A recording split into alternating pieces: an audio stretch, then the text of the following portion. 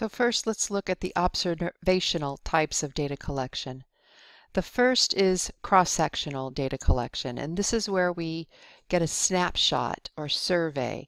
It is a one-time deal where we collect data to find out about things within a certain time, so to speak. So surveys are a good example and generally the way that we get cross-sectional data. Why are these attractive? Well, they're cheap and fairly easy. They're very good for reporting descriptive frequencies, so such as prevalence rates. So for example, we could do a survey in terms of smoking and find out how many students smoke. You could just do that, send a survey to every student on campus, and if they were to all respond, you would have a cross-sectional demographic of the prevalence of students smoking. So problem with cross-sectionals is that you can't tell if exposure versus outcome came first, so we can't use them to draw conclusions.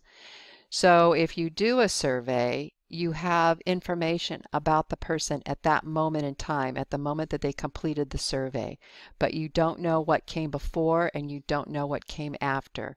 So you really can't draw conclusions with regards to cause and effect. So, but at best we can use them to form associations. So like group associations, cross-sectional data is often done because it's easy to do in terms of surveys, and also it can give us more clues about certain associations that we can then drill down to find out what's going on. So here's an example.